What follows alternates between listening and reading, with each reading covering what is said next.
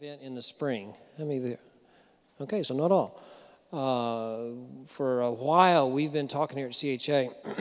how can we maximize our assistance offered to our families? And this is one of the things that came to the forefront that we could do. And so we did a lot of praying and thinking and talking, and had an event last spring. We had 4 individuals, which I believe there's a contact sheet, ministry and help contacts. The 4 gentlemen that were with us in the spring are on there. That's John Wolf, Jerry Wright, Brett Hendricks, and Matt Mosley. So those 4 were with us. And after that event, which was really just basic kind of a pornography awareness, it's out there. It's not good. A lot of us, my generation who have children in school, high school, we don't know a lot about that and what's going on. So that's why that first event. We took a survey, took Q&A, comment cards. People emailed us. The most common thing that we heard from people after that event was, "Thank you, that was helpful, but I don't know how to protect my children. So we need some hands-on help." That was the number one thing we heard. So we started thinking and talking at that time. And I had met Diana at that time. And so I've talked with her quite a bit since then. And this is what she does. She has a company. She also is on that sheet, Diana Giles, thecomputermonkey.com. And this is what she does. She helps businesses and individuals with a variety of computer needs, but one of those is setting up internet filters and accountability software. Some of you read my email perhaps at my church, Faith Bible Church in Edmond, a week ago Sunday, had an event much like ours was in the spring, kind of an awareness event. And the things that were shared there, Dr. John Fobert, a believer, a member of Faith Bible Church, and research professor at Oklahoma State University, and the things he shared were, and I thought maybe I was past the shock stage, but I was surprised that I was shocked. I just thought, it was just, he said, if it's not disgusting and nauseating to you, then I've not done my job. It's like, okay, so it was just very unpleasant and uncomfortable, the things that Dr. Fobert shared. But again, it's not getting any better, folks. Pornography is not going away. It's increasing in its insidiousness. I used that word and I looked it up. It means presenting itself as harmless and yet being very, very damaging. That's what the word insidious means, okay? And it is very insidious. They're going after young ladies now. The market is going after the girls because the men's market is saturated. There aren't any more customers to get to in the male market. That market is saturated. So now they're trying to sell porn, and they're being successful to young ladies, okay? So we all have children, some of us sons, some daughters, and some of us both. They need our help. They need our protection. There is a battle being waged, and it's in many, many areas, but one of them, and one of the most important ones, is in this area of pornography. So we're just really committed to doing whatever we can to help. So this event, we're already talking about the one we're going to have next spring. Not sure what that's going to be. Got some ideas. We're praying. I'm praying, just ask the Lord to give me direction. How can we continue? This needs to be an ongoing discussion. Okay, it's not going to go away, and we need to keep it on people's radars to be aware of and then fight the fight against pornography. So that's what Diana's going to do for us tonight. She's going to do a little bit of kind of a recap of what we did last spring. So if you weren't here, she'll go through that a little quickly. We've talked about it. But she will do that, and just kind of some stats and perhaps some shocking things to you. And then most of the time, though, she's going to talk about how to protect some electronic devices in your home. It's going to be pretty technical, but hey, it's a router, it's an iPhone, okay, it's technical. She's going to get a little technical, but you need that help. Don't despair. If you say, I can't do that, I can't follow her, she's going to give you some website tips. Her contact info is here. You can call her. She'll help you. You can hire her to come to your house and just do it for you. We've already had some CHA parents do that. She just come do it for you, okay? Now, not for free, okay? You need to pay for her time. She has a husband and children too, but she's done this in her own home. So that's why we had Diana come tonight, all right? A believer, goes to Crossings Community, and she was at Faith Bible the other night at the event. Diana and I talked to there. And so she stays up with what's going on and wants to help parents. So again, Diana, thank you for coming tonight. Let me take a moment and pray for us, and then we will get started. First of all, does everyone have, you should have 2 handouts, the notes, Sensible Cyber Parenting. Those are Diana's notes, which we will go through. And then a contact sheet. I'll say more about that at the end. And then this book, this is actually given to us by Keith Burkhart. This was actually the program to the Southern Baptist Men's Rewired Retreat a couple of years ago. I think it was a couple years ago. So, but in the back there's a book, Sexual Detox by Tim Challis. It's very good. I would encourage you to read it and then pass it along to somebody else. It's very, very good, all right? So that's just a gift to you. Keith Burkhart gave them to us and encouraged us to hand them out. So there you are, all right? So thank Keith Burkhart and the Baptist General Convention for those books, okay? Anything I missed, Diana? Let me pray for us, and then we'll turn it over to her. Father, we are grateful for tonight. Thank you for these parents. Pray that you would make this time beneficial for us. We thank you for Diana, for her preparation. Lord, I just pray that you'd give her a complete ease and comfort as she speaks to us. Lord, pray that you'd allow us to understand, first of all, the urgency of setting up some protection for our families. And then, Lord, some insight and some perhaps expertise and learning some expertise in how to do that. And Lord, I just pray that you would allow these parents to leave and really put into action, take the steps necessary to protect their sons and daughters from what we're going to talk about tonight, really the dangers, the damage of pornography. So, Lord, we pray that you would bless this evening tonight. And we pray this in Christ's name. Amen. Diana?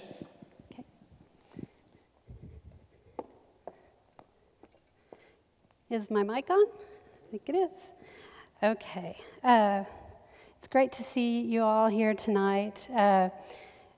It really is a pleasure that you're here, because I know that means you have a heart for the same thing I do, which is protecting children, your children, from pornography. And so I thank you for being here on behalf of your children. Just a little bit about me. I went to Oklahoma State University. I have a bachelor's in business and a master's in telecommunications management. I have had numerous jobs in the IT industry since about 1994, or I guess 93. That's what my thing says, so something like that. But I did take some time off when I had my children. My oldest son was born in 1997, so through that, my connections I already had, and through friends and family, it seemed like I was always having people come to me to help them with their computer issues. So that was happening enough, and I had some businesses I was working with even, so I decided to make it official and start a business. So it's been a part-time business, but one that worked really well with raising my family, and so, you know, it's been a great blessing, and as they've gotten older, I've gotten busier, and so that worked out pretty good. I have my children. I was talking about Blake and Dylan. They go to Edmond North High School. One's a senior, one's a sophomore. And my husband, Steve Giles, he is not the clothing store guy, if you've seen that clothing store. He's the veterinarian. But anyway, we've been married 25 years. We celebrated this summer. And I'm just happy to be here with you guys tonight. Want to get right into this issue, and since we are limited a little bit on time, and many of you did attend the event in the spring, I'm going to kind of blaze through some of the pornography statistics and the things like that I have that I might spend a little more time on with another group. But the problems, you know, that come with the internet, there are problems, but there are also a lot of great things. You know, there's these websites that you can connect with people who are suffering from an illness. There's homework helps, and there are recipes, and there's numerous things that you can, you know, do with the internet. It's a great tool. And unfortunately, there's a lot of horrible and and disgusting and violent and grotesque things that we have to deal with as well. And so in our connected society, we're not going to just completely avoid the internet. We're going to try to use it and do the good things with it, but we need to be able to have a way to avoid the bad things. Now, media and society typically will kind of put emphasis on some other things, like cyberbullying and abductions, they're always talking about that. Well, those things are real and horribly tragic. And, we've all heard the stories in the news about children who've committed suicide from cyberbullying. And I'm not minimizing that at all. But I'm saying that the media tends to focus on things that are maybe percentage-wise, statistically less likely. And what is more common and more likely to harm your child and cause them emotional problems and even marriage problems down the line is pornography. So not to minimize the really serious things that can happen, but they just are percentage-wise very unlikely or less likely. I think the percentage of somebody being abducted, I believe it was less than 0.5%. So we'll talk about that a little bit here in a minute. But WebMD, listed cyberbullying, sexual predators. Pornography was third, okay? Then another article, identity theft and virus things, Well, those can harm my computer, and that would be a real inconvenience, but I would much rather have that than my child see pornography. They just listed inappropriate content third again. So I really wanted to bring to light the pornography issue. There's so many parents who just aren't taking it seriously, and you all are, because obviously you're here.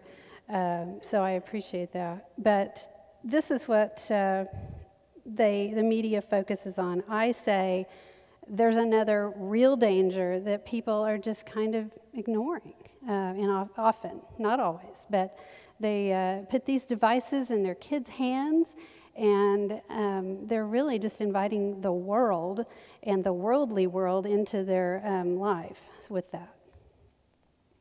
So these are the reasons, and there are many more, but I even have among my good friends people who have given me these excuses as to why they don't have parental controls on their devices. They trust their kids. They've told them not to. They've put the fear of God into them. And also, they have girls.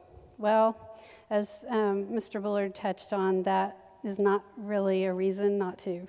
They're targeting girls just as much as they are boys, and it may not be as much of a problem among girls, but it is certainly not just a boy issue. And another reality, sadly, is that some of the controls that I recommend, and some of the best ones, would also interfere with a parent's access to pornography. And so they don't necessarily like that inconvenience if that's something that they're participating in. And the other thing is inconvenient. So the thing about the convenience is it's gotten so much better. About 10 years ago, when I was trying to, first secure our devices, our computers, back then, it was pretty much just a computer, the parental controls really weren't very good.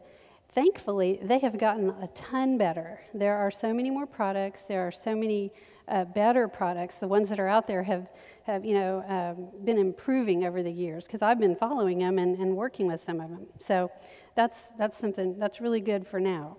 But I would ask you, if you're talking about something, if you are a parent who thinks, well, I don't really need to do that, what about other dangerous things? Like, would you leave a gun on the coffee table? Well, no, because your child could hurt themselves. You wouldn't leave drugs on the coffee table or that kind of thing. But you may look at something a little bit less, okay, you say, yeah, they can kill themselves with a gun or drugs, that kind of thing. Okay, well, what about a book on satanic worship? Would you put that on the coffee table? You know, well, people might gasp and say, well, no, I wouldn't do that. Okay, well, would you put a Playboy on the table, on the coffee table? No, I would never do that. Well, you pretty much are if you have it on your computer or their phone or their iPad or their Kindle without controls. That's just the reality of it. You are. And so that's why I'm trying to urge people to take care of this. Again, the media, you know, it's funny. They joke about pornography. It's just something that's no big deal. There's articles in magazines all over now about how it's good for you. It's good for your marriage, good for your sex life, you know, those kind of things. So reality is it is not. It is a sin that can often lead to a serious stronghold in someone's life and destroy a marriage, you know, certainly has caused problems with intimacy in a relationship. And also, I don't know if you're aware or not, but the pornography industry really drives a lot of the human trafficking industry. And and prostitution, which also is related to human trafficking. So, you know, one drives the other. The demand for one drives the other. So that is another reason to despise pornography. Some statistics from Covenant Eyes, who provides a product that we'll talk about tonight. 67% of children admit to clearing their internet history to hide their activity, and 79% of accidental exposure takes place in the home, which kind of makes sense. And 56% of divorce cases involve one party having an obsessive internet porn problem.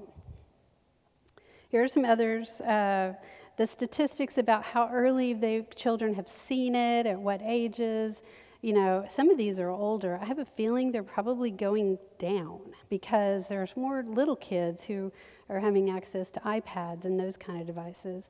And just so you know, we put it out there. I think as soon as your child, because there are some people who say like age 10, you know, maybe is when you should worry about controls.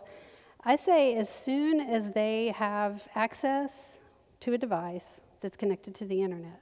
So they could be 5. I mean, you know, there's some of these iPads or things like that that they're playing with. Now, if you've given them access to an iPad that doesn't have Wi-Fi access, doesn't have, you know, a data plan or something, well, then it's not going to get on the internet. But if it's connected to the internet and your child has access to it, I would even say even supervised access, okay? Because something could pop up on the screen before you could really do anything about it, and then, you know, they could have seen something really horrible that, you know, frightens them, confuses them. And so I say as soon as, there's really not too much of an age that's too young these days, the way kids are using devices. So these are some statistics that were, I also went to the talk by John Fobert the other night, and he gave me permission to use some of his slides because there were some statistics that he had that were a little bit more recent years than some things that I had.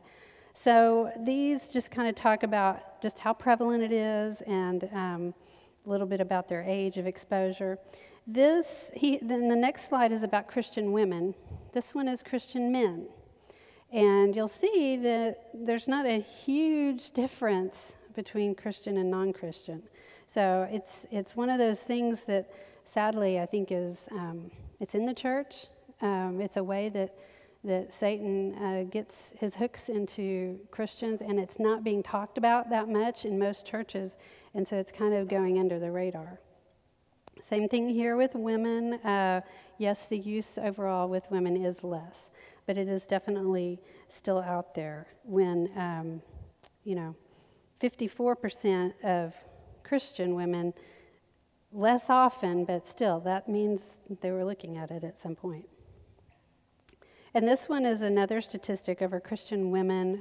This is a poll from their newsletter, and so 34% of the people who answered the poll admitted to intentionally. This is not accidental. This is intentional. Now, the thing that, then they brought this up last spring because I was here, and it does chemically alter a child's brain when they are exposed to pornography. Those images or kind of make an imprint, and there's a psychopharmacological response. Images that they see as a child can stay with them till they're into adulthood, and that's not as much, I mean, that is, icky, and that's a problem, but the problem is that if they're exposed to it, then they're going to be more likely to seek it out again. So, and then, it becomes kind of a habit, or at least something that they're seeking out. Now, the thing that even, there were a few things that even shocked me in all the research I've done when I was at the talk the other night by Dr. Frobert, and one of them was just how increasingly violent the pornography that's out there now is. It is apparently just increasing dramatically. You've got 88% of the scenes in these videos involving some sort of violence, and it's perpetrated against the women in the video, most likely. So, also, the women in the videos, the pornography industry is so profitable that there are people getting into the industry that maybe weren't in it before. You kind of had big porn before, just the people in, quote, porn Hollywood. Well, now it's, Joe Schmo out there who happens to be a pimp, and he has some ties to human trafficking. Well, he decides he's going to make videos too because it's profitable. So a lot of these people these women that are in these videos are not there by choice. So not only is someone watching pornography, but they could also be watching a crime take place because it was actually a rape or some other forced participation. It also causes much more likelihood for someone to have violent or tendencies later on where they're going to act out something on another person. These child molesters and even many of the serial killers. Pornography has been in their past. That is something that they kind of, started with, so to speak. This lady who is a doctor up in Pennsylvania, this quote I thought was pretty poignant because it talks about all of the people that she's dealt with that have had these different sexual related issues, crimes or pornography addiction and so forth, that she had not treated one case of sexual violence that did not involve pornography. So it definitely has much more serious consequences. It's not like, we've all seen probably movies where, there's a little boy with a girly magazine under his mattress, and, it's it's kind of funny. That's not what we're talking about. This is really horrible content that is accessible just with a few clicks of a mouse or your finger. So I talked a little bit about this. One of the things I hadn't brought up was that, how it affects a child as far as their healthy view, God's view of sex. They, are exposed to something often if they're too young, before they've even had, discussions with their parents about they don't even know what sex is, and yet they're faced with something that frightens them, scares them, confuses them, and then teaches them on top of that an altered view, not God's view of what sex is. So the other thing that I think is really frightening is, as parents, Christian parents, we want our child, first and foremost, to have a relationship with Jesus Christ. And sin separates us from God. And so kids have a hard enough time, just growing up and these issues that they're dealing with. And so adding one more thing that could cause them to be in just a real stronghold situation that's going to keep them from growing in that, faith relationship with Christ that we want them to have, I think is certainly serious enough to, take note with. This is from a youth pastor. I have this on my website, on my homepage, because I thought it was so good. But he says, we rightly claim that pornography is an addiction, but we don't seem to be challenging the dealers of this drug. Who are these dealers? Parents.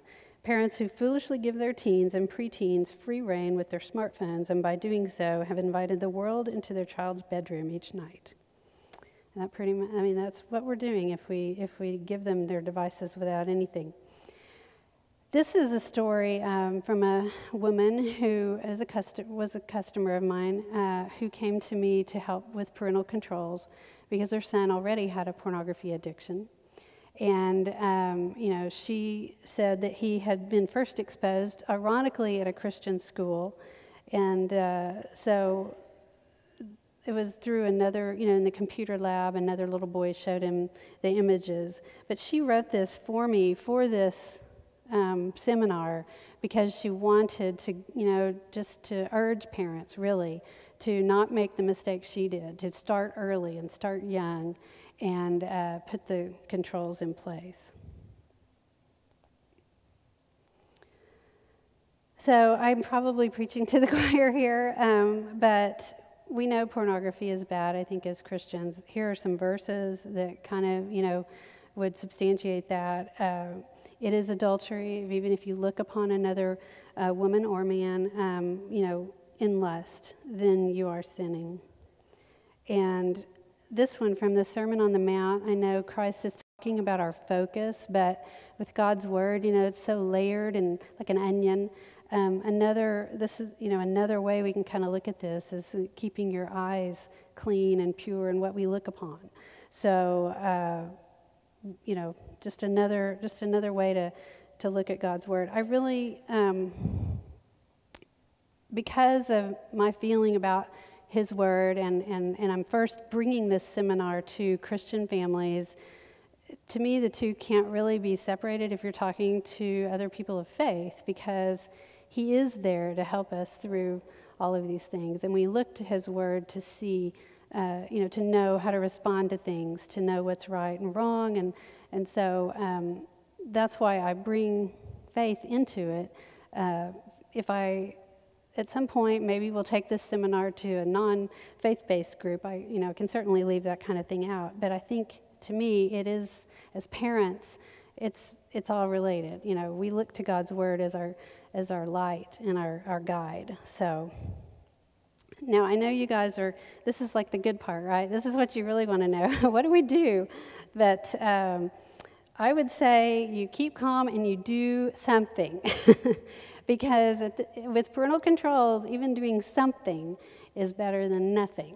And there's some very small somethings you can do that will actually, in fact, probably the simplest and least expensive thing you can do for your home is actually one of the best things. And I do recommend a twofold approach, that's not enough. You can't just do that. But the basic thing that I'm going to talk about and show you is free, and it works.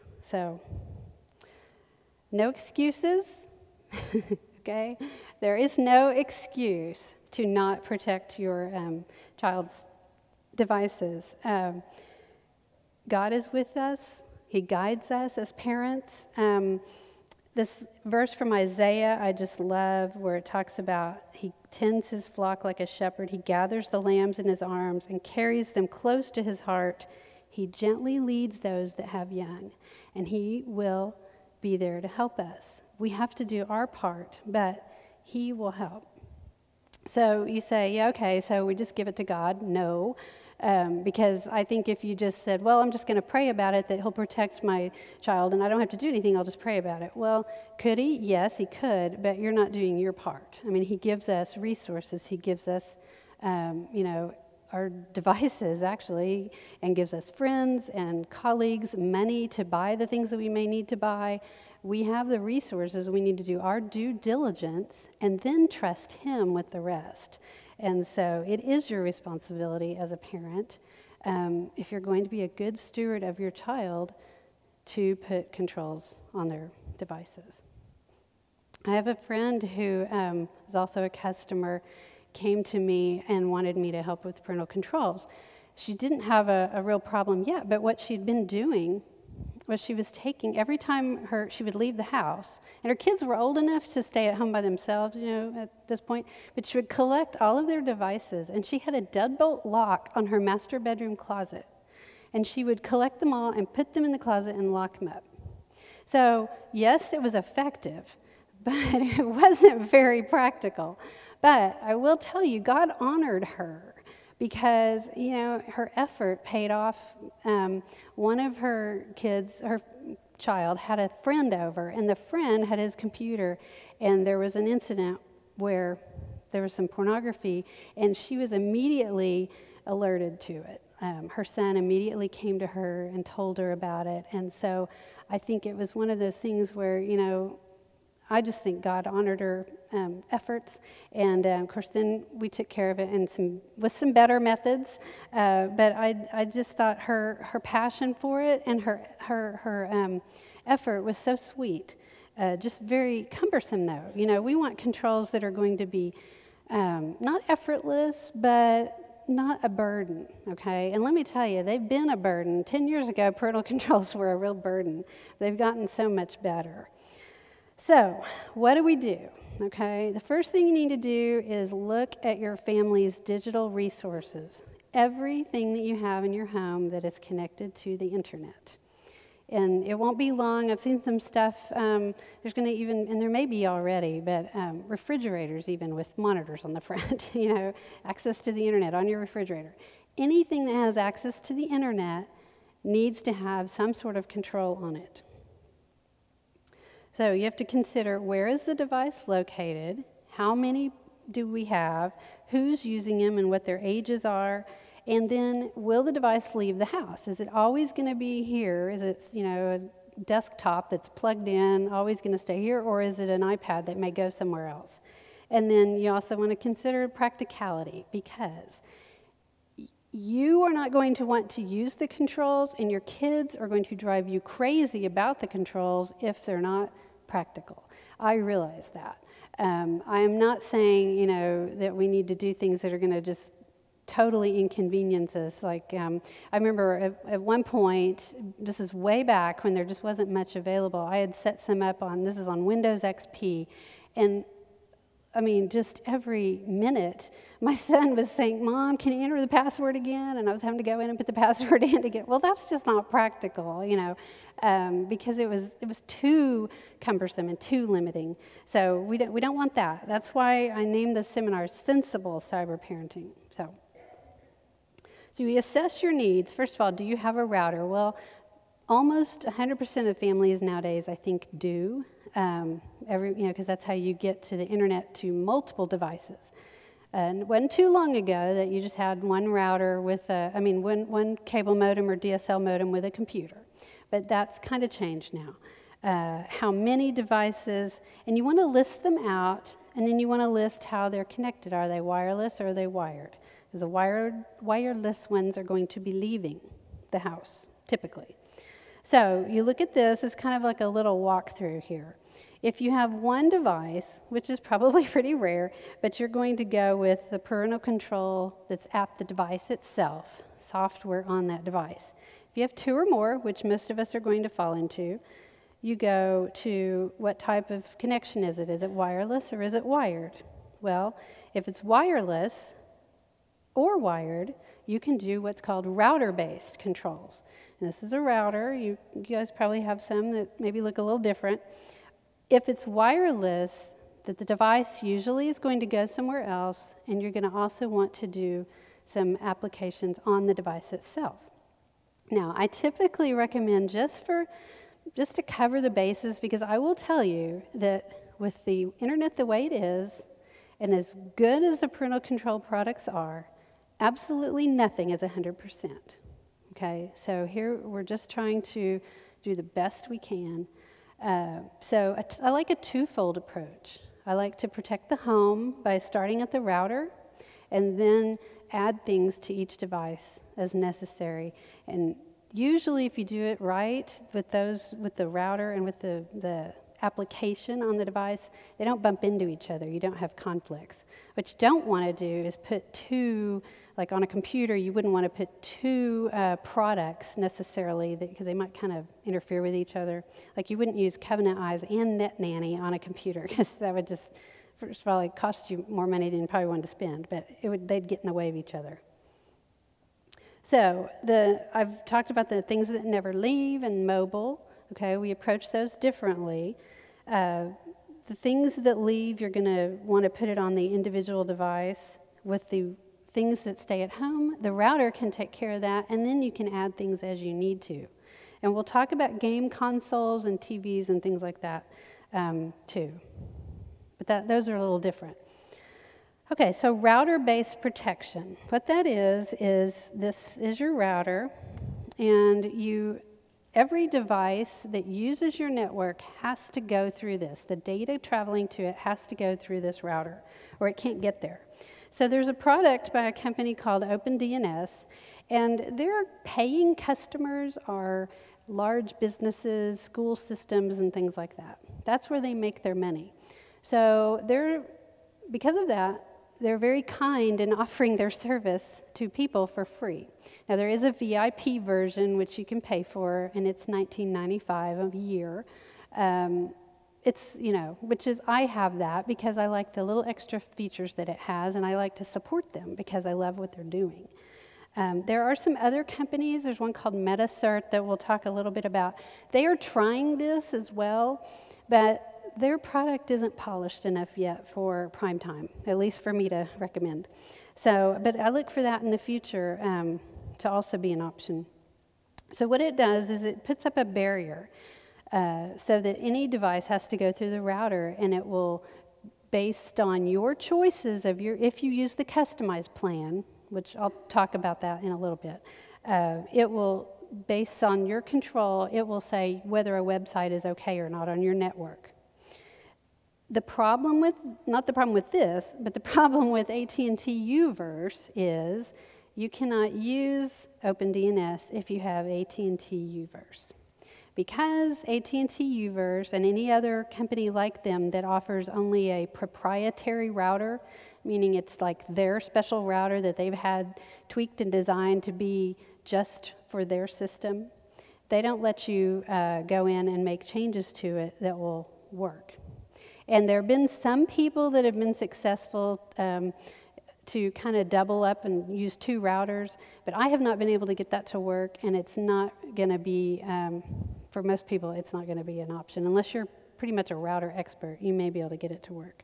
But, and then AT&T is not going to like you to do it anyway, but, so I would say just with UVerse, it's not an option. So, and UVerse has been making the rounds. I know they were making the rounds in my neighborhood, and I was very disappointed that I wasn't home when they came by. But if someone approaches you, if you don't have UVerse, and they approach you about it, tell them that you might consider it, but they don't have router-based, they don't give you the option to have router-based parental controls. Because they will tell you they have parental controls. And what they mean is they have some software you can put on your computer that's a parental control. Well, that's not the same thing at all. So that's my soapbox on UVerse. So the single device options, you've got your laptops you can put software on, your apps that you can put on your phones and your iPads and things like that. These are kind of becoming more and more from the same people. And the companies, like the ones I'm going to talk about tonight, most of those have kind of now they are offering a multitude of services. So they offer a service that will protect your computer and an iPad or a phone. And so they're kind of getting on the bandwagon of all combining those things. And you basically just pick how many users you have and so forth. So it can get expensive if you're going to do each individual device, but not as much now because of the way the companies are kind of changing things, because they kind of had to. There's so many mobile devices. You need to have on mobile things something to protect when it leaves your home, for sure. Even if you were going to leave your desktop only with OpenDNS on your router, I would never do that on a device that leaves. Then you've got your built-in parental controls. And in your handout, I have a list and kind of some links, some websites you can go to get the instructions for the various, like Xbox, PS3, and so forth. These are proprietary parental controls. It's not like I can add a parental control. I can't buy a product and put it on an Xbox or a game, a Wii, those game systems. But they all have parental controls built in, and they've gotten quite good. They didn't used to be as good, but they have gotten pretty good.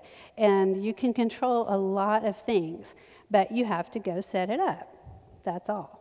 It's mainly one of those things that you set it up and you just make sure you keep the password, and occasionally you may have to go in and loosen a restriction or do something, but once you set it on those, they pretty much, unless they come out with a big update and something's new, you don't have to do much with it. But you just have to take the time to do it. The same thing would be for your television, your remotes. I don't know how many of you have done that with your cable or satellite provider, but they have parental controls on those as well. Same with the e-readers. The Kindle and the ones that are more like a tablet, more like a computer, those are more, those are going to be a little different. But I'm talking about the Nooks and the early Kindles that, where they had internet access, but they don't really, it's still the only control, because you can't download an app really for them. So the only control is the controls they built into the unit. And that's what I mean by proprietary. So if it doesn't have something you can put on it, it's going to have, typically, it's going to have parental controls. And then I would say, if it doesn't, don't buy it. One of the things I tell people is, use your pocketbook as a vote. Don't buy a product that doesn't have controls. And then hopefully, I think that's why a lot of the companies have kind of gotten on board and they're starting to do more of that. So these are some products, and I'm going to go into each one of them a little bit, that I would recommend for a single device option, okay? And a single device option is, what you're going to put on a particular device. It's not the router-based control. These are the things they all have in common, okay? And then I'm going to talk about how each one may have a little something different. But they all have the Apple's products, Android or Windows, and they all have where you can go online and you can manage your child's account, and browsing history reports are available. Some of them, they're only available if you have the pay version, maybe not on the free version. Time limits, most of them have time controls now, and then customizing your filter settings. You can a lot of times do it either way, where you say, I just want to block pornography, or you can get specific and say, I also want to block this, and I also want to block that. And they are multi-user and multi-device, meaning you can basically have an account, and you can say, okay, we have this device, and we have these people. So you'll see what I'm talking about here in a minute.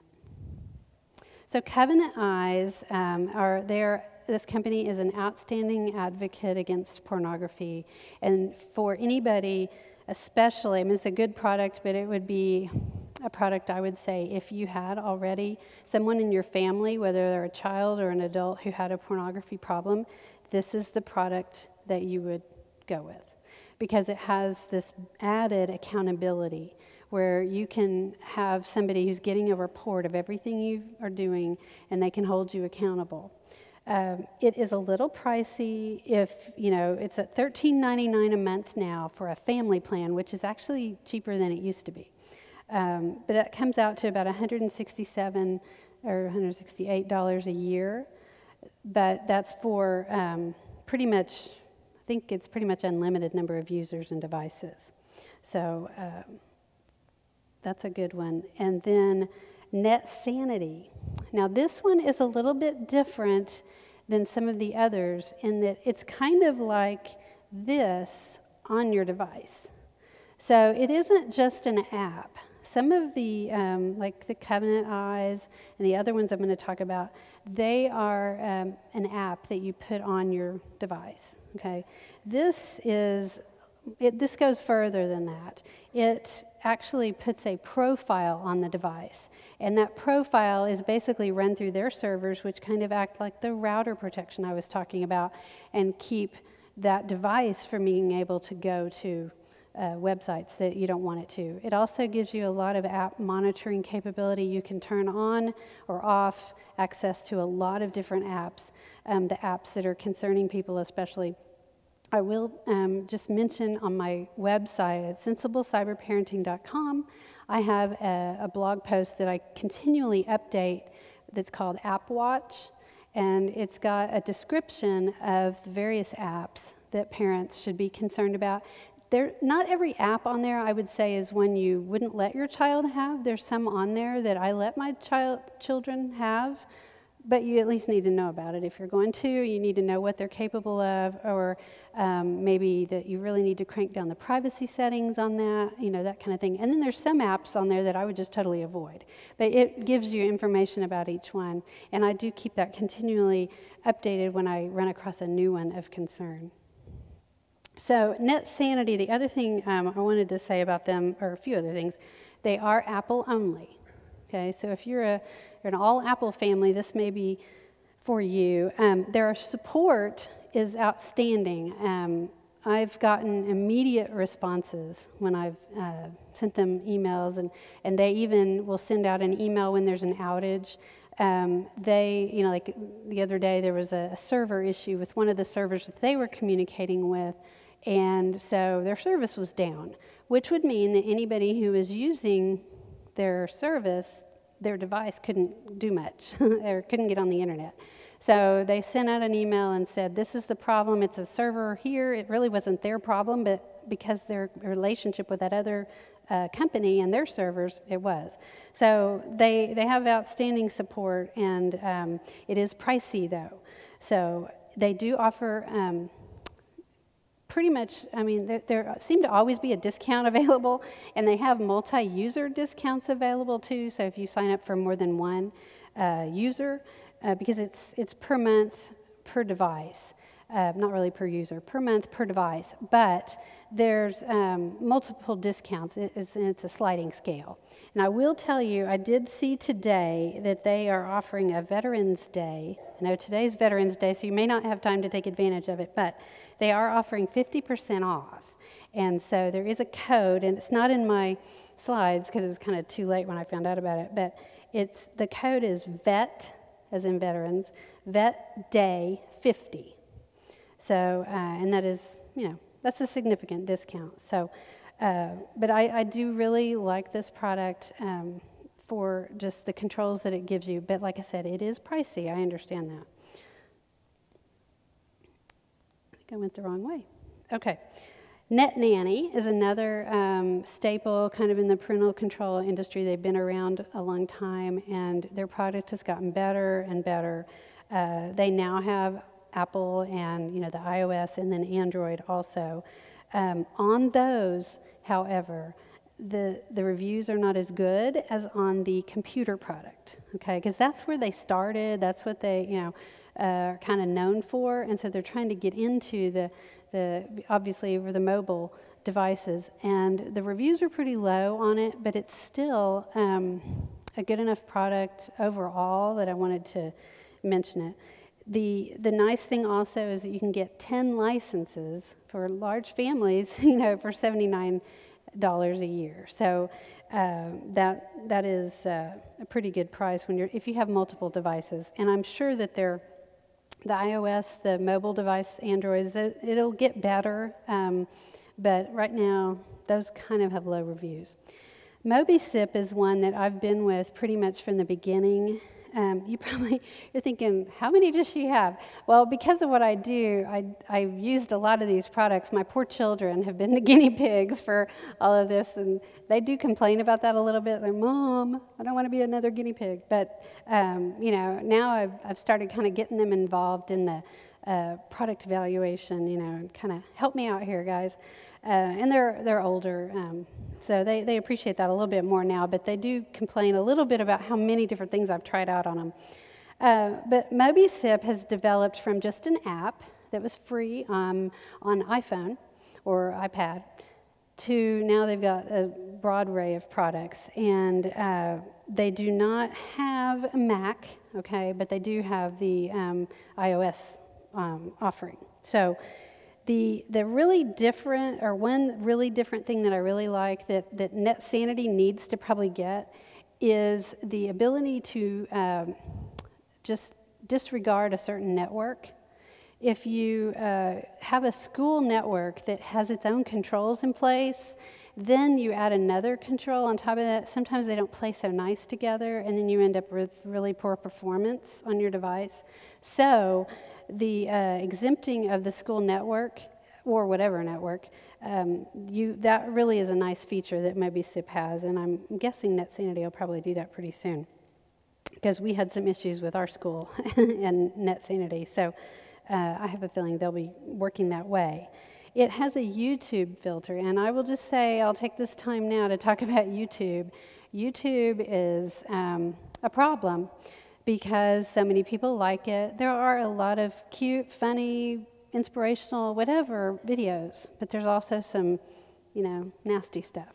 And so it is difficult. The things that I advise, either, first of all, block it all together, and you can, if you make that choice or your child's ages are such, we're not going to do that.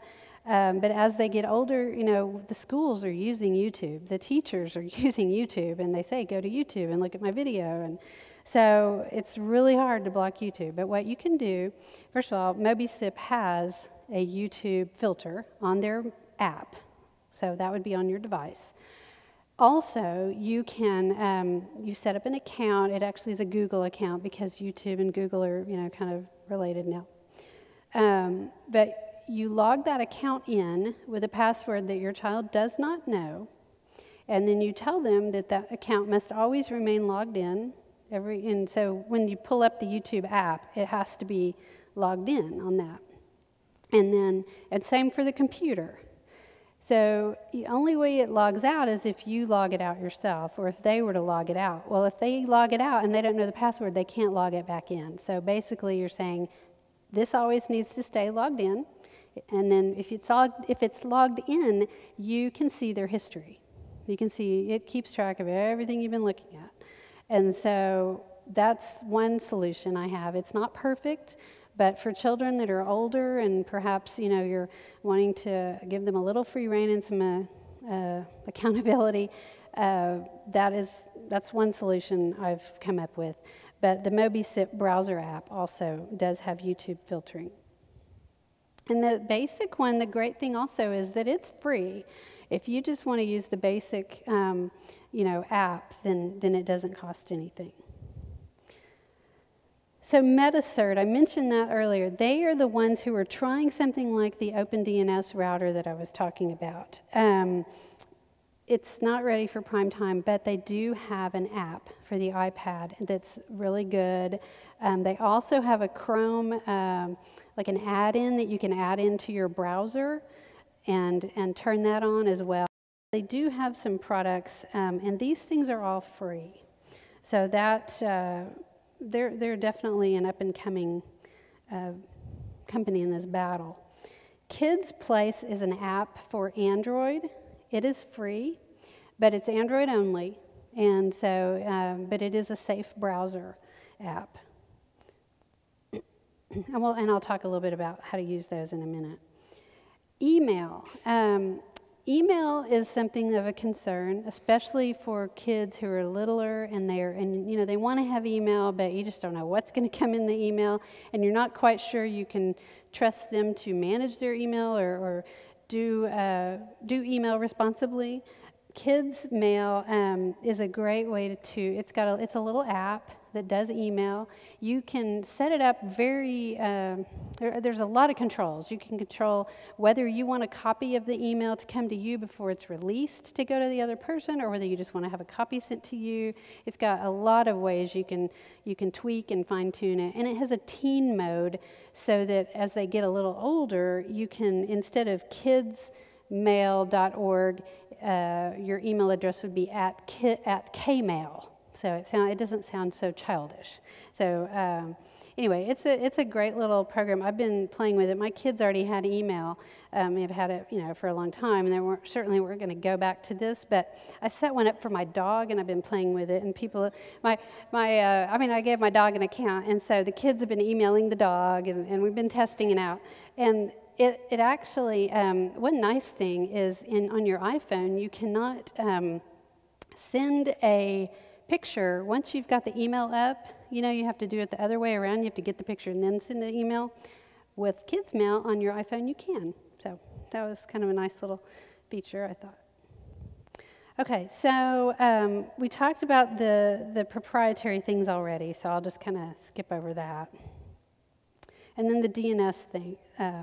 This is what I definitely want to make sure, I spend some time on, is the OpenDNS router setup, because it is so beneficial and it's so easy, and there's really just not a reason not to do it, and then add some other controls on top of it.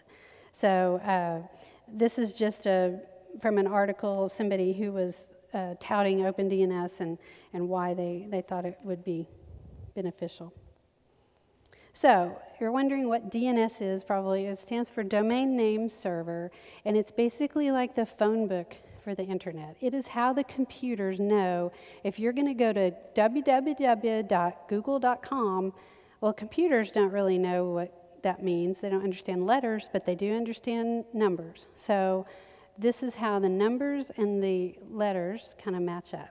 Okay, you have DNS servers. There's DNS servers everywhere. I mean, Cox or AT&T, they're going to have their own DNS servers, but OpenDNS has servers that they provide, and they provide them free. And the other benefit is, even if you weren't going to do parental controls at all, the OpenDNS servers help you also to avoid a lot of malware and phishing and things like that, just because they want to keep, they keep you away from those things and keep your transfers, as clean as possible, or the website you go to as clean as possible. They're not 100%. Or of course, you could stumble on malware, but it is going to minimize that, and also make your searching and your browsing faster. So what they offer are different. They have 3 different versions, which I'm going to actually go into more on another screen, but they let you block different categories if you choose the customizable version. There is a family shield that only blocks pornography and doesn't require any setup at all except for putting the numbers on your router, and that's it. But if you would like a little more control and the ability to change your whitelist or blacklist, what that would be is a whitelist would be a list of websites that you say it's okay to go to. Let's say that you want to block websites that have to do with, I don't know, let's see, alcohol, okay? But for whatever reason, there's a website that it's being blocked because it's alcohol related, but you want to be able to go to that website. You can go in and add it to your whitelist. So that would be allowed even though that category is blocked. Well, the blacklist would be the same way. Blacklist, it's the opposite. So if you were allowed to go to a website like YouTube, okay, somebody who's blocking pornography, academic fraud, sexuality, and these things could also just block YouTube without blocking the whole category of video sites. So that would be your whitelist and your blacklist. It gives you those controls, whereas if you use the Family Shield version, it does not. It just blocks pornography, these 4 categories that are pornography related. So this is what their main screen would look like if you were to go to their website, okay? You could choose the OpenDNS Home, that's the free one, or you could choose the VIP, or this is the Family Shield. Then it takes you to a page where you can choose whether you're putting it on a computer or a router. For our purposes and what I'm talking about, I'm going to say router anyway. So you would click on router, and then it shows you all the different router brands, and you can pick from those, and then it gives you a list of the models of the router, and you can go through and pick, and it gives you detailed instructions about how to go on your router.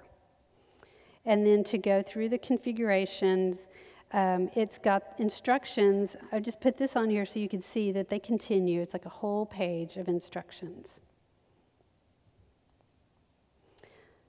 But I want to, whoops, I'm going to back up. Well, actually, I'm just going to minimize this because I'm going to go in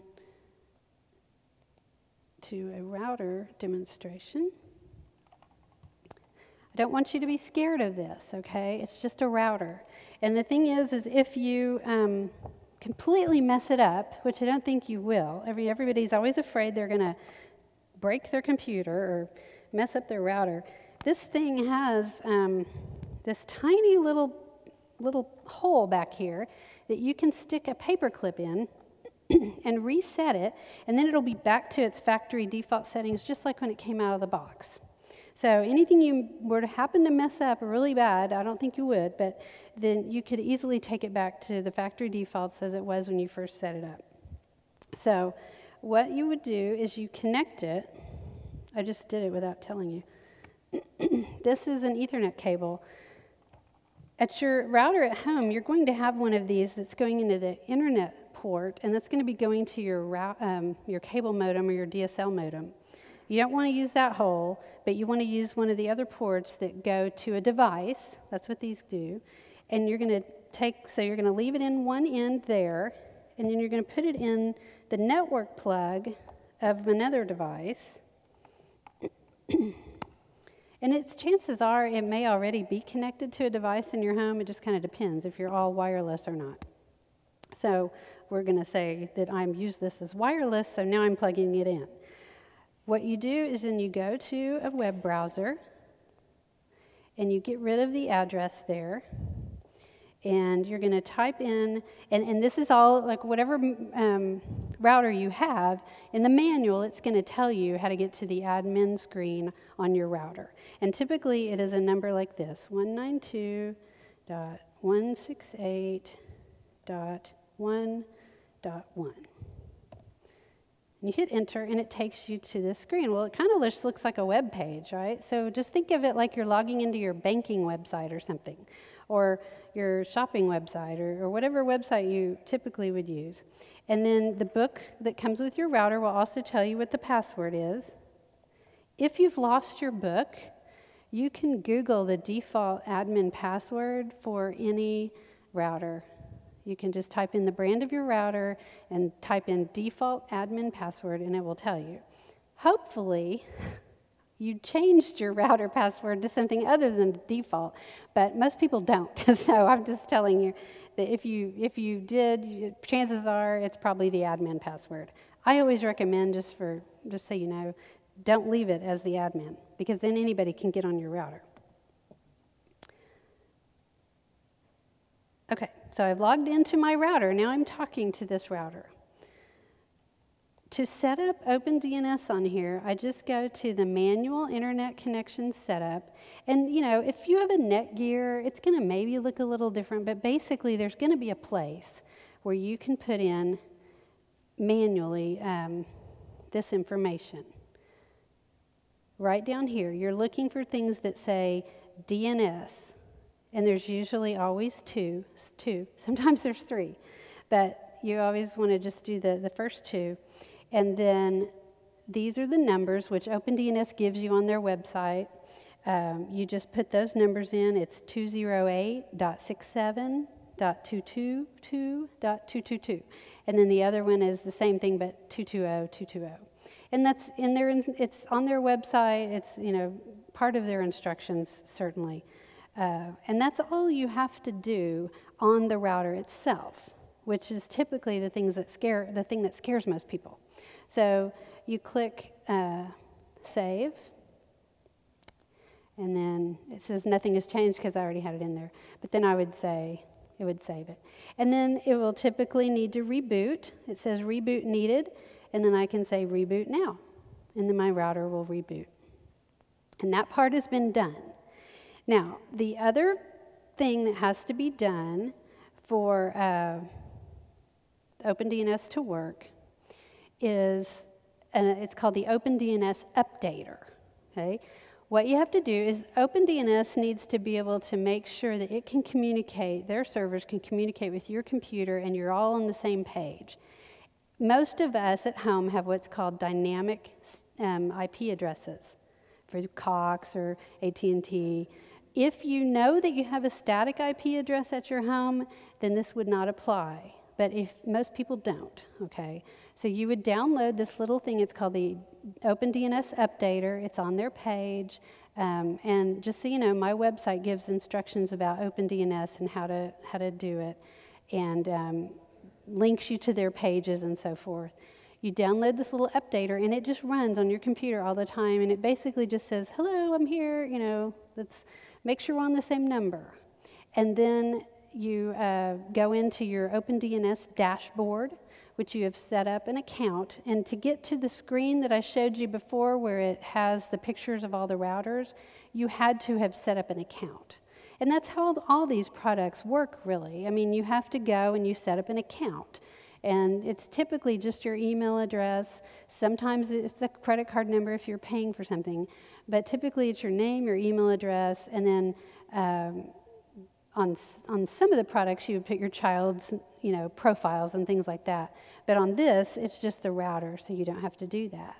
And then you go through and you tell it which categories on that other page that you want to block. And then you're done. So there's a few times where you may have to reboot not a few times, but sometimes when you're setting it up, you have to reboot the router and maybe reboot your computer. But then when it comes back up, then everything is good. And they take you through, their website has very good instructions on how to do the setup and how to test it. And what you do to test it is you go to their website, and it's OpenDNS/welcome. There's a certain page. I put that on my desktop, on my computer, so I can get to it fairly easily. And I just click on it every once in a while just to make sure that OpenDNS is working, because that's how you know. If you go to a page and it says, you're using OpenDNS, then you know it's working. If you go to a page that says, oops, then it's not. And so then you figure out why. Like I said, nothing is 100%, and it's not always set it and forget it. You have to kind of follow up. So that's just a way to check it. Now, just to mention, there are some advanced setups that you can do with OpenDNS. There are ways around the basic OpenDNS. They would require someone to try, okay? So if a child is trying to get around your controls, yes, they may get around them if they know. I mean, you can Google how to get around OpenDNS controls. But they have to be trying. It's not going to, we're not talking about accidental, stumbling on something accidental. This is you're trying. And there are ways to handle that on the router too. It depends on the model of the router. Not all of them give you that capability. This one does.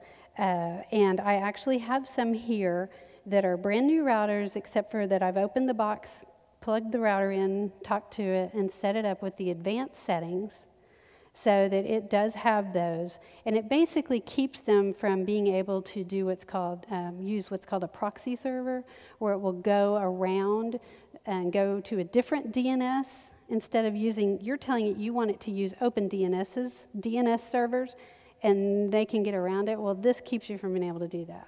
And so it is possible. I know that, I don't want to scare you all and, make your eyes glaze over, but I just wanted you to know that it's possible. So the basic settings are great, but if you have a concern, if you have a child who has demonstrated trying to get around your controls before, you may want to go that way, okay? And so I can always help you with that, or I have these routers.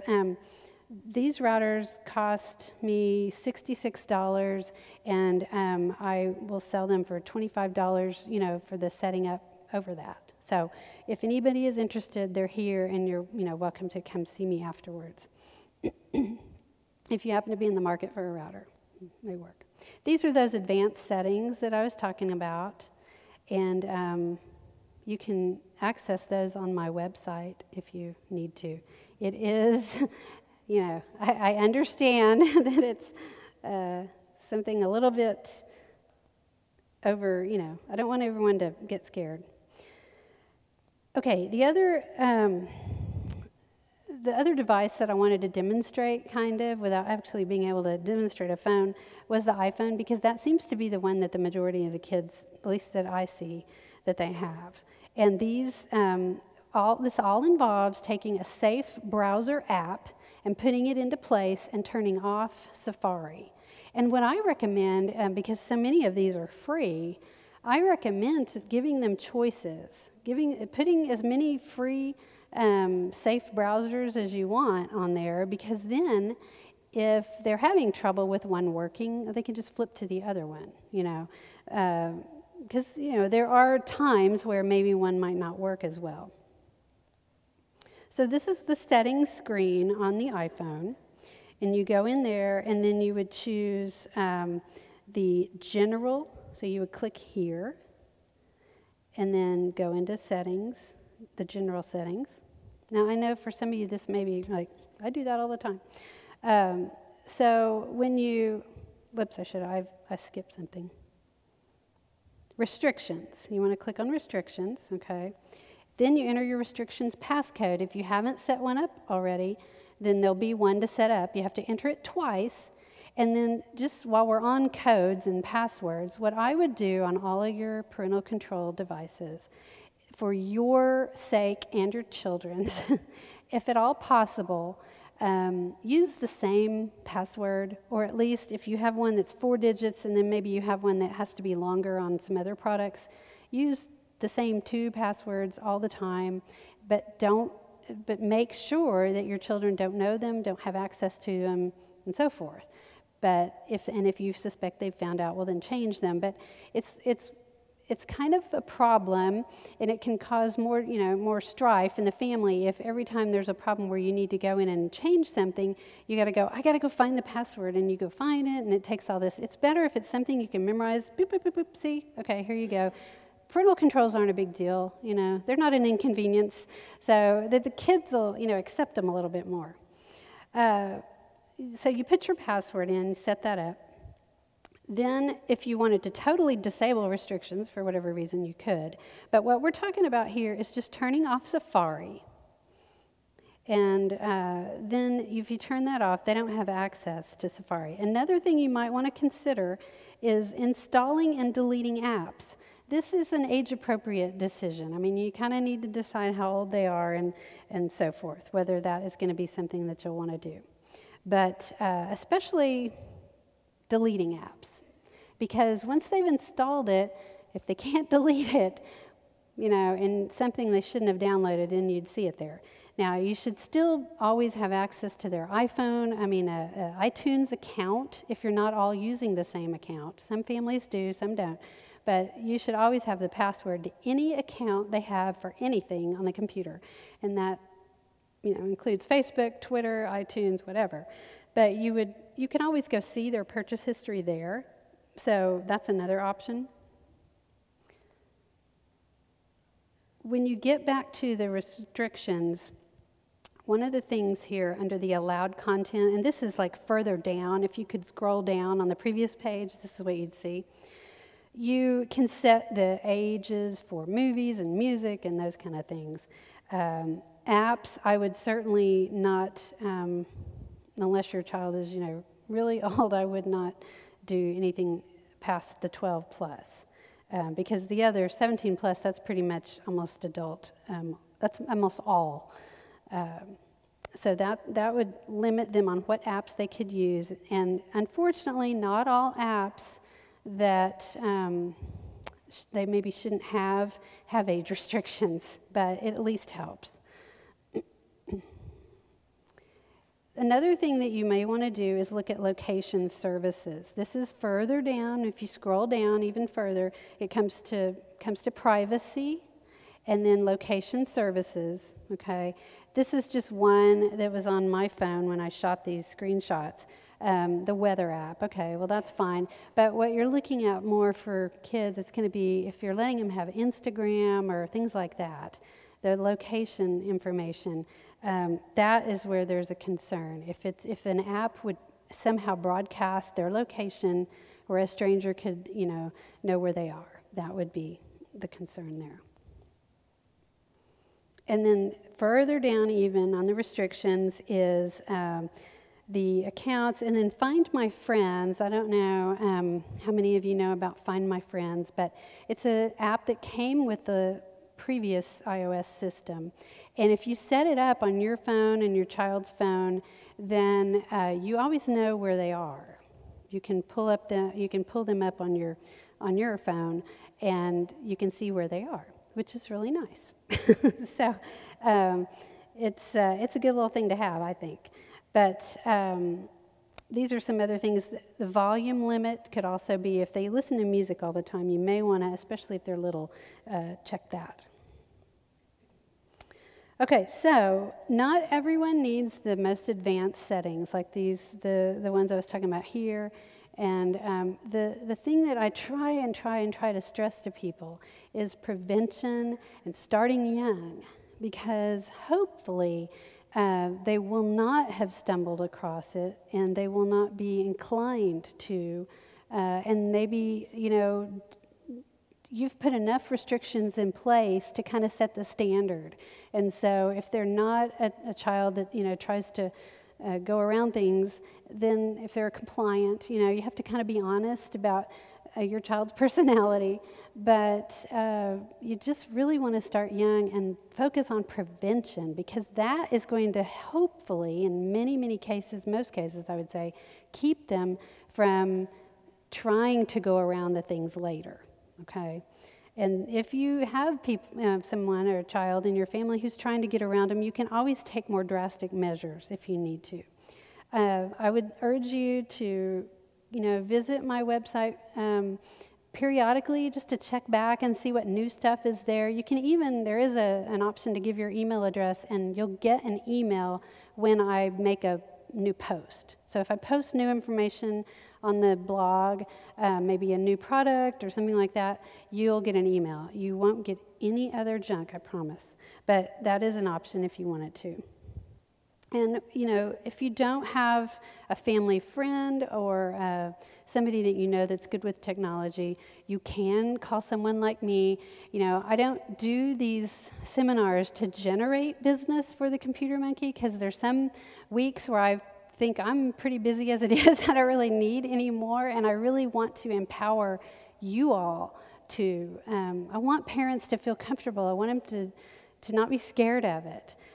But if it's just over your head, or you just hate it or whatever, and you just really want to have somebody do it that you have to pay, well, you're welcome to call me, of course. But I really want you to feel like you can do it yourself. And I do understand not liking something and just feeling very uncomfortable with it. I had a very good example of this last week, where I was invited to go to one of those paint parties where you paint everybody paints the same picture, and there's a guy demonstrating how to do it, and you think, oh, that's going to be great. And I was kind of curious about him. I thought, I'm not an artist at all. I'm not creative. I can't do anything like that.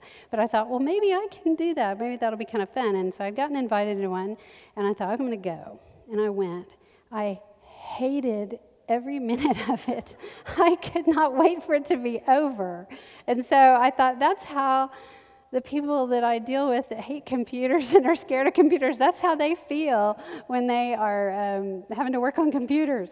So I understand. I had a little lesson in that myself. So just if you have to, of course you can call me, or there's other people. But I would urge you, because I'm not going to name names of businesses, but there are going to be some computer tech people that are going to be more understanding about parental controls, and there are going to be others that are going to roll their eyes because they probably think porn is great.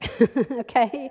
So I don't know. I mean, I don't know of any particularly. I'm just saying you want to pick somebody who at least, agrees with you, and, oh yeah, I've done that for other people. I know, what to do, and who has done it and who understands. Because then you're going to get, I think, better options. Okay, so just a few things I do want to make sure you all are aware of. There are bad apps out there. There are apps that hide things. There is an app that looks like a calculator that hides videos, hides pictures. So you just need to be aware of it, okay? And there's things like that out there. So you want to investigate the apps your children want to buy. I definitely recommend looking at the privacy settings. And for myself, I lock down my privacy settings pretty tight, and I would certainly urge you to do that on your children's accounts if they have Facebook, Twitter, and so forth. And you access all of those things through the settings pages on the account, and they do change very frequently. But it's something that you do need to keep up with. The App Watch, I mentioned that on my website. I have a much longer list than this, apps that you need to be aware of because of cyberbullying and just access to pretty bad content and some cyberbullying issues and some exposure issues where, they could expose themselves, saying things maybe to the world that you probably don't want them to say.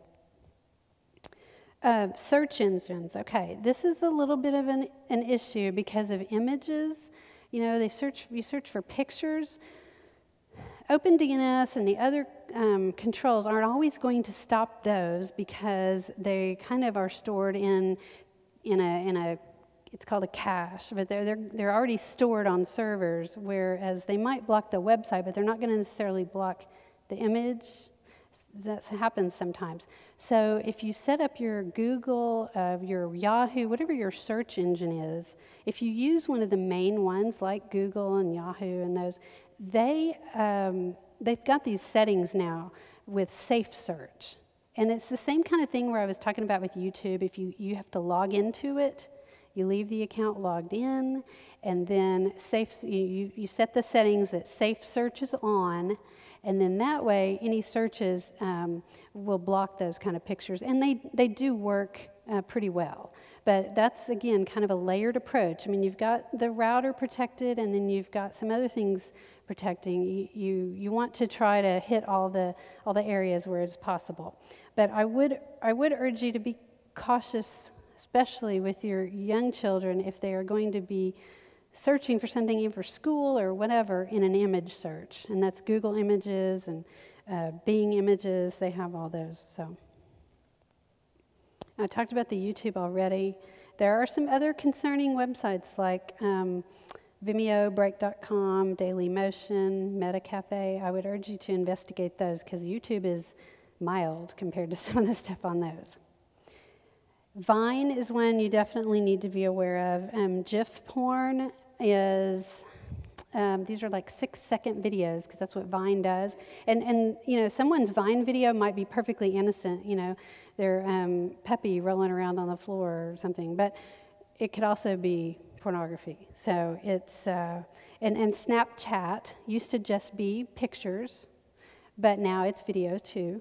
So Snapchat and Vine, could be concern.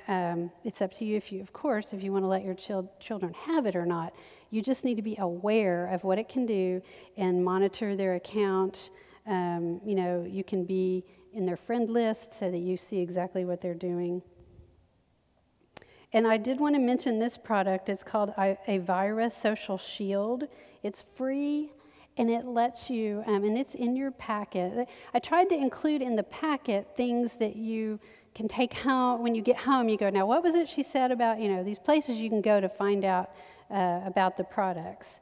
And so that's the kind of information that's in your packet, so you can go there later. But it's really good with Facebook. I haven't really gotten good results with Twitter, but Facebook, let me tell you, it will show you if you're son was talking about guns. My son had posted something about, we were all at a family, at a friend's ranch, and they had been shooting guns, and he said something and took a picture of these guns, and it was perfectly innocent, but it alerted me on that. And so also a message to the youth director, he had said something about a party tonight, or maybe she had said something about a party tonight, and it came up with on my report. So it does work. I've mentioned my website, and you can follow me on Twitter. I do tweet quite a bit of information about parental controls and things. So just to wrap it up, I know I'm kind of need to hurry. The router controls, that's the number one thing I say everybody should do. There's really no reason not to. It is it's just that extra layer of protection, and it's so easy, really, and free. So definitely that, and then all the mobile devices and other devices as needed. Watch their data allowance, because a high amount of data, we don't let our children have very much data. For that's mainly the reason. Because if there's a high amount of data usage, that's kind of a a clue, possibly, because, videos and things like that you're going to get associated with pornography are going to eat up a lot of data, okay? You want to put safe browsers on their mobile devices, monitor the apps that you let them have that they're buying or that, they're using, and possibly monitor their social media with Avira, but at least have the password to their account where you can go on and look at it, or just be one of their followers or friends. And you want to set clear technology rules in the house that everybody can relate to and handle, and they're not too onerous. You don't want it to be a hassle, because if it's a hassle for you and a hassle for them, you won't do it. They won't want you to do it. They'll complain too much. And be honest about your child's temperament. Are they compliant? Are they rebellious? And be willing to be inconvenienced. It is a little bit of an inconvenience, but it's important. Also, if you've set up some controls and the device completely loses all of its settings or gets wiped, just be aware. Just make a note, like, okay, if it happens again, I would be really suspicious, because they just don't lose all their settings that often. So just be aware. And I would say start young and keep talking throughout their childhood, about sex and God's healthy view of sex. This is just a series that we have. I'm sure there are others, but it's called the Learning About Sex series, and it talks about sex from the godly perspective and what God's intentions are for it. And it's very, very age appropriate in different books for different stages. And so that way, they're informed with the good material, even if they are faced with the bad. So use the media too. When you see a commercial that's exploiting women, as it's age appropriate, point it out and go, well, this is why this is bad. And I've mentioned some of these things before, but, be aggressive in a nice way, I guess. Be a warrior for your child when you're dealing with a company over a product, when you're at the store deciding whether to buy it or not. Inquire about their parental controls and, demand them with your purchases you make. That would just be my soapbox there, but... these are some ways that kids can get around. They can search for a pornographic word or a term of some sort in another language. There are password cracking programs. These are just things you need to be aware of, so you're not naive. You can boot into another operating system with a flash drive. You can boot the computer into Linux. And it looks just like Windows a lot of times. So just be aware of it so you're wise to it. The proxy websites we talked about, the settings, the advanced settings take care of that. And it is possible to go to another computer remotely and then jump from that computer that's not protected to one that is bad, that you don't want them to get to. Very important thing to mention, I think, is that desire really does equal effort, okay? If they are trying that hard to get around your controls, there really could be a serious problem. And it could also be that they're just really curious. Or I've also heard of kids who just really like the challenge, okay? So it doesn't mean necessarily that your child has a pornography problem. I'm just saying be aware of it. It could, if they're trying that hard. If there is a problem in your home, these are some, and I think you probably have that on the resources page, but these are some people, and they're in your packet too. If you needed help for your family, these people are very good and deal with these kind of things all the time. And I just would like to remind you that God does want to help you, and He is our rock and our fortress and our shield, and we can count on Him after we take the steps that we need to do. We need to be the good stewards and then pray about it and let Him handle the rest. So if you will, I'm going to pray this prayer, if you'll bow your head, and you can pray with me silently, or you can say it along. I don't care. Gracious Lord and provider of every good and perfect gift, thank you for everything that is good about our computer connections. Thank you for the skills and the resources you have given us to protect our families from what is evil in those connections. Bless the steps that we take with the resources you've provided us. Where our efforts fail, we humbly ask you to be our family fortress and supernaturally intervene to keep our children safe from the content that could cause them harm. Work in our children's lives, Father, so that they are offended by the things that offend you, and that they delight in what is good and righteous, and that they have the proper response to both. In the beloved name of Christ, amen. Then that prayer is also in your packet to take home. So now, I've gone a little long, but we wanted to take some questions if you had any, and then I'm available afterwards to come up and ask too. So. Thank you, Diana. I appreciate it. I do want to, it's 8 o'clock, so we're going to stop, and if anyone wants to stay around and ask questions, that'd be fine, but we're going to let you go. I do want to say, finish up where Diana started, and that is be calm and do something. Go ahead. These are some surveys that they're short, a few questions. Would like you to fill that out and just give it back to us or lay it on the table out in the back as you leave. But be calm and do something. We hope you don't leave here and do nothing. Diana gave a lot of options. I have gone over many of those, not all. I will tell you, I don't think my system is perfect, but I will tell you what Janelle and I have done. 3 things. Okay, first of all, we have OpenDNS on our router. It works. It actually works. I have OpenDNS on my router. Okay, and it's not hard to do. If you have questions, call Diana. She'll help you. Okay.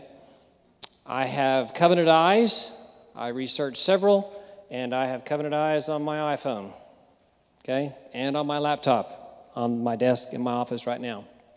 So I did OpenDNS, Covenant Eyes. It's a little pricey. It's worth $165 a year. I have 10 children. Okay, it's worth $165 a year to me. And then I have Google Safe Search turned on. So I have a multi-layered approach. It's not foolproof, but it hadn't failed me yet. I don't mean me, I mean my family. So that's the 3 I've done. There's some others. I'm not discounting any of the others, but that's what I researched and looked at and settled on, and that's where I am right now. And I'll probably be somewhere different in a year from now, but for right now, that's where I am. And I actually upgraded. I actually did that just in the past year, OpenDNS. I switched from K9, which was a free app browser, to Covenant Eyes, which is not free. So I've upgraded even my home and our devices. And then we take some other parental steps, which you can talk to me about that if you want. You don't have to be as strict as I am with my children, but we take some steps to make sure things, or to minimize the possibility of things happening. So with that, thank you for coming, and if you could fill out that survey and just give it to one of us or leave it on the table at the back, that'd be great. If you have any questions for me or for Diana or Kyle Smith, our CHA IT director's here, he's really good as well. That is it. Thank you for coming, and hope you have a good, cold rest of the evening. Good night.